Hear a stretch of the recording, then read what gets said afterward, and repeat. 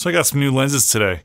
These little guys. But we're not here to talk about that. We're here to talk about the lens that Nikon sent me about 3 months ago. The Nikon Z 35mm f1.8 S lens for the Nikon Z mirrorless system. They sent it to me to review for 3 months, and that time has almost passed. So I have to send it back, and that means it's time for me to share my thoughts on it with you guys. It is a very lightweight lens, and it has a 62mm filter threading, so a little bit smaller than the others. And most of the visible barrel is a focus ring. Mine is just enough room to place a focus switch to toggle between autofocus and manual focus. I don't think I would recommend it for vlogging unless your arms are about 4.5 feet long. My arm is fully extended right now, and I'm 6'4". The focus ring, which can also be configured into an aperture or exposure compensation ring, spins with very little tension. It spins almost too easily for my personal preference. When using it in manual focus, it is a focus-by-wire system, not linear and not repeatable, which I find to be kind of an undesirable trait for lenses. Thankfully, the Nikon Z mirrorless lineup has some extraordinary autofocus features, and I've only ever actually used manual focus on any of my Z lenses in testing. In real use, I've just left them on autofocus and either used face detection or point tracking without any issues. The autofocus motors are very silent while recording video, but it makes an audible but faint clicking noise when using it in photo mode.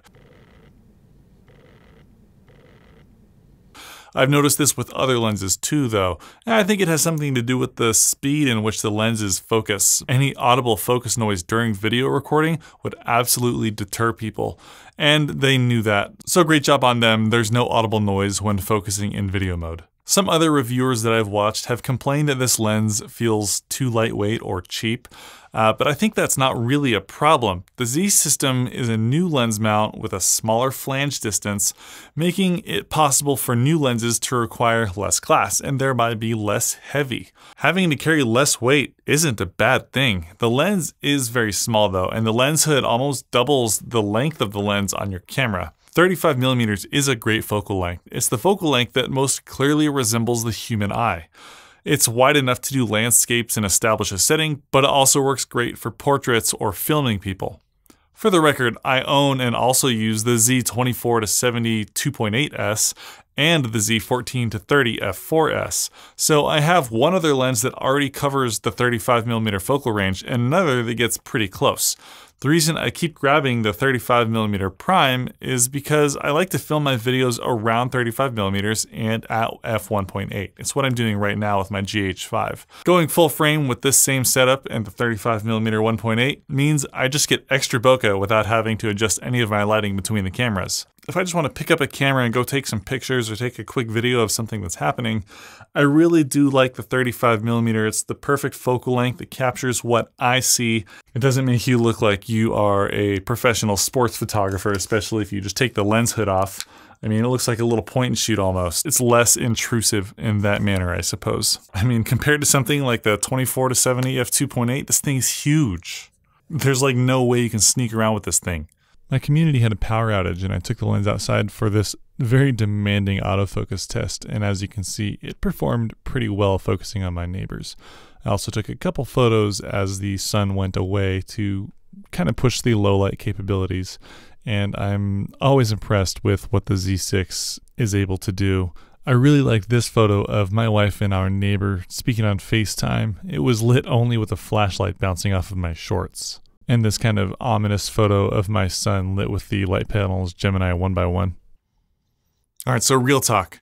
Is this the right lens for you? Well, I'm using it right now for this particular shot. I guess the question you would have to ask yourself is, did you get the 24-70 that came with it in the kit lens with your Z system, or did you buy the body by itself?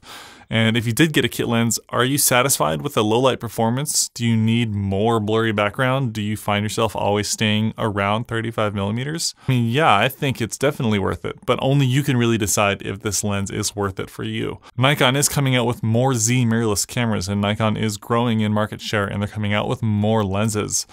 So if you don't like the lens after you do buy it, you can always resell it fairly easily on the secondhand market.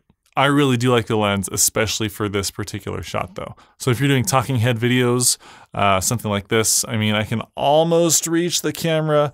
Autofocus works great, so you don't need to touch the camera. I definitely recommend this lens. Is it worth the $850 price tag though? Why is it so expensive? Well, I think it's priced accordingly. It's a new prime designed for a new mount with the newest technology and optics. It has clarity across the range that rivals human eyeballs. Not my eyes, clearly. I wear reading glasses now. But it rivals someone's really great eyes. The new Z-mount lenses need to have enough resolving power to handle the new sensors that are coming out for the rest of the Z lineup that's being released. And the only way to use all those megapixels is to have a lens that can resolve light onto each one of them. So when you zoom into 100%, it can still look nice and crispy. And that's more of a testament to the whole new Z-mount series of S lenses instead of just this 35mm prime. All of the new Z lenses are excellent and are being developed with the future in mind.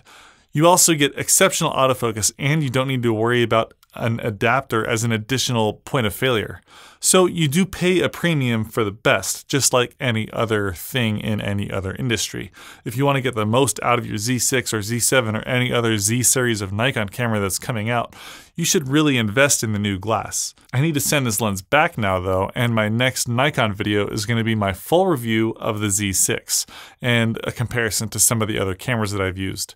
If you want to see that video, make sure you're subscribed. If you want to pick up the 35mm f1.8, I've put an affiliate link in the video description. Feel free to use it.